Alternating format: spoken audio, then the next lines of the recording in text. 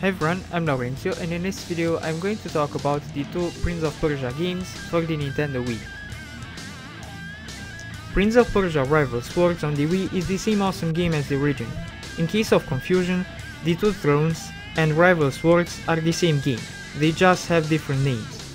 The Two Thrones is the original version and Rival Swords is the PSP and Wii version. There are some minor differences between them according to forums, but in the big picture, they are the same game.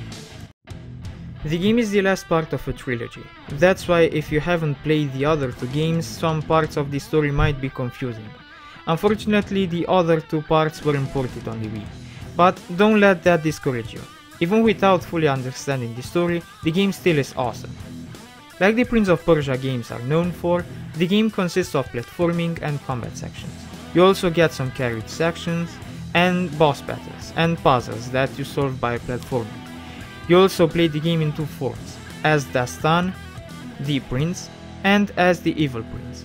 They almost control the same, but the difference between them is that the prince feels a little stronger and that he can use his chain in combat and in platforming.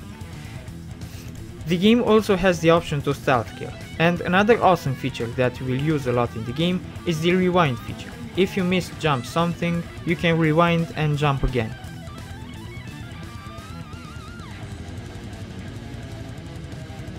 And I have to enforce that the Wii controls were surprisingly good and intuitive in both of the two games.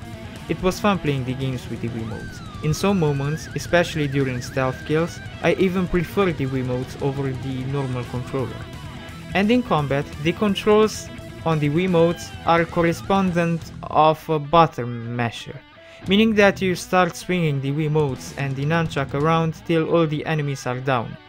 It's fun, but I have to admit that it's the correspondent of a normal button masher, but you just swing around instead of mashing a button.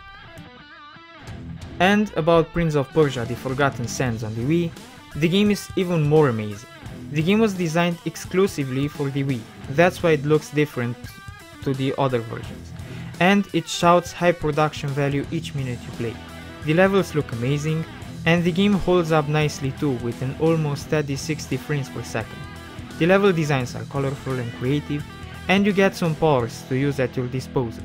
And they are the sand ring, where you can draw hooks of sand, and the sand rings can also be used in combat to freeze an enemy.